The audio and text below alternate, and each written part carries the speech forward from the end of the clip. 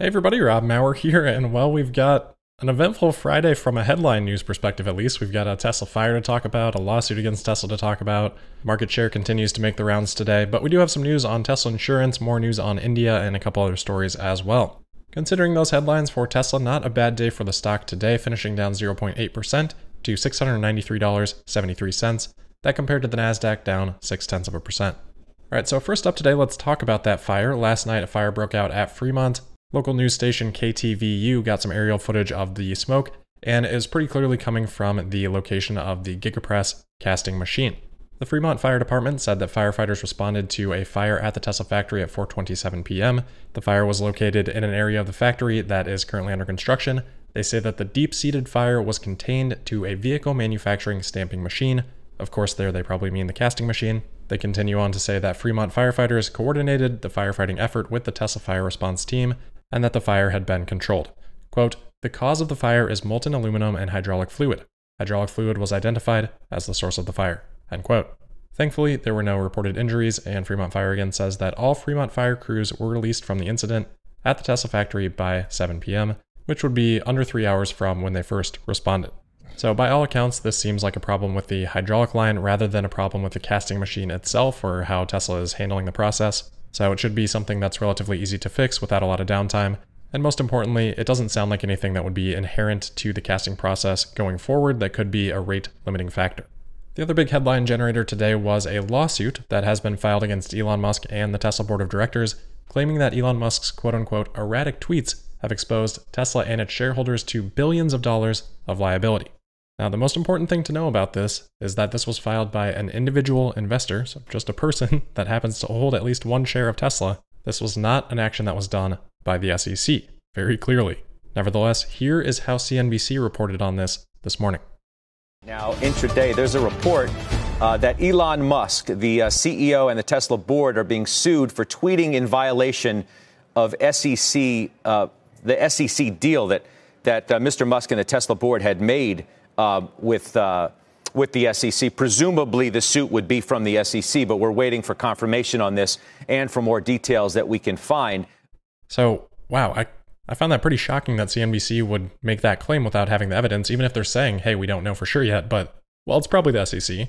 Super disappointing coverage there. I think this was first reported by Bloomberg. Unfortunately, I didn't see the Bloomberg report until it had already been updated, so I'm not sure exactly what that first Bloomberg report had. Maybe that was part of the issue.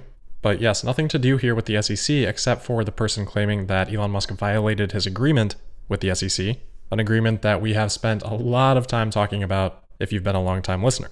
In fact, you may even remember that the SEC itself has already been down this road since that original settlement. They tried to hold Musk in contempt of that settlement at one point. They got asked by the judge to put their reasonable pants on, along with Elon Musk at the same time, and they came up with a more specific settlement that had a number of different things that would need pre-approval if Elon were to tweet about them. So in this new investor lawsuit, it looks like you need a Bloomberg Law subscription to read the entire thing. I'm sure it's available somewhere else, but from what I can see, they highlight Elon Musk's tweet in May 2020, where he said Tesla stock price is too high, in my opinion, saying that tweet alone, quote, destroyed almost $14 billion of Tesla's market capitalization in a single day, end quote. Okay, cool, the stock dropped 10%, certainly not the first time we've seen that, and then the next trading day, it was up 8.5%, so the net loss between those two trading days was $4 per share. Oh, and the share price at that time, $140, now $693, so yeah, I don't know that that's a really valid case for causing shareholder damage. Also, as it relates to the SEC settlement, Elon tweeting his thoughts about the stock price is not in any way a violation of the settlement agreement with the SEC. We talked about that very day if you want to go back and listen to that episode. If investors thought it was, or still think it is, that's their own fault. Generally, the list here is Tesla's financial condition, mergers, production sales delivery numbers, new business lines, changes in the status of Tesla's credit facilities, their securities, non-public legal or regulatory filings, anything that would require an 8K filing, or any other topic that Tesla or a majority of the board decides needs pre-approval. Sorry, but Elon's thoughts on the stock price don't fall under any of those categories, except maybe that last one, which is a catch-all, but that's up to the board. And I'm pretty sure, since the board is getting sued here, they're probably not going to go against Elon on that one. So I'm not a lawyer, but this isn't the first time we've seen a lawsuit like this from someone that claims to be an investor. So I'm pretty sure anyone who's actually an investor is probably pretty happy with how the stock is done, but not the first time we've seen it. And my expectation here is that this goes nowhere. All right, next up here, it's for whatever reason, electric vehicle market share continued to be a heavy topic of discussion today. It was talked about on CNBC. There's an article in the Wall Street Journal about it. And Alex Potter, thankfully, has chimed in now on this as well.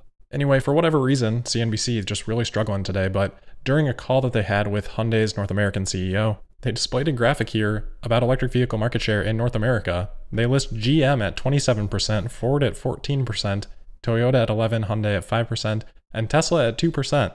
Obviously, Tesla has more like 80%, and then in recent months, maybe something like 60%, as we have talked about. Certainly not 2%, so perhaps they just mislabeled this graphic and this is total share, but even that doesn't make sense because GM's market share, total North America, is more like 16%, not 27%, so I have no idea what they're trying to show here, but it seems wrong. Thanks again, CNBC. And then the Wall Street Journal had an article today, or I guess late last night, again talking about Tesla losing electric vehicle market share here to the Ford Mustang Mach-E.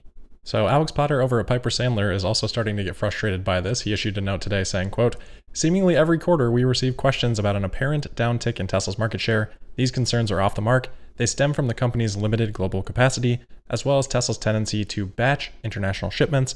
For example, in regions where Tesla lacks a factory, e.g. Europe, the company's registrations spike shortly after imported vehicles arrive at the shipyards. And obviously, if no inbound ships arrive in a given month, Tesla's deliveries will decline. Investors can account for this by examining market share on a trailing 3-month basis. Additionally, when scrutinizing market share, it's natural to compare Tesla's volume to all other EV deliveries. But since many brands have yet to begin selling EVs, Tesla's share of EV sales will almost always decline, especially in the United States, whenever competing EVs are launched. But this is meaningless. Tesla's share of overall vehicles is still rising." End quote. Couldn't agree more. Thank you, Alex, for chiming in with that. All right, next up here, we've got some news on Tesla insurance. I think this was spotted by Drive Tesla Canada today, even though this was first reported by the S&P Global back on February 18th, and I think everyone just didn't see it then, myself included, but Tesla has selected an underwriter for Tesla insurance in Illinois, according to a series of rate, rule, and form filings obtained by S&P Global Market Intelligence. So similar news here for Illinois that we had heard for Texas a few weeks back. So Tesla is now taking steps in at least 3 states, and who knows how many more because it took us, a month or so to find this news. Hopefully we'll get an update on Tesla insurance on Tesla's Q1 call. All right, next up here, some more mixed information coming out of India. CNBC TV India had reported that Tesla and India's largest integrated power company, Tata Power, had been in discussions about charging infrastructure in India. And this gets a little bit confusing because Tata Power is a part of Tata Group, which has Tata Motor, who owns Jaguar Land Rover. So a lot of ties there, I'm sure, but this is a separate business unit. Anyway, Tata Power came out today and said that the report was factually incorrect. Now, that does still leave some room for interpretation. Could get some of the facts wrong, but still be on the right track. So we'll just have to wait and see if anything develops there. All right, last couple of quick things for today. First on the Plaid Plus. So I asked for comments yesterday. Most people that had ordered said that they have not received any sort of update on their delivery timeline yet. So that's no guarantee that things aren't delayed. A lot of times this takes a little bit of time for Tesla to work through and communicate, but it doesn't sound like anyone has heard any direct changes yet. And then lastly here on FSD, Maurer this evening tweeted that 1,000 new testers may get FSD Beta soon, like today or this weekend. So obviously speculative there, but figured no better way to head into the weekend than some FSD speculation. So with that, we'll wrap it up for today. As always, thank you for listening. Make sure you're subscribed and signed up for notifications. You can also find me on Twitter at Tesla Podcast, and I'll see you on Monday for the March 15th episode of Tesla Daily. Thank you.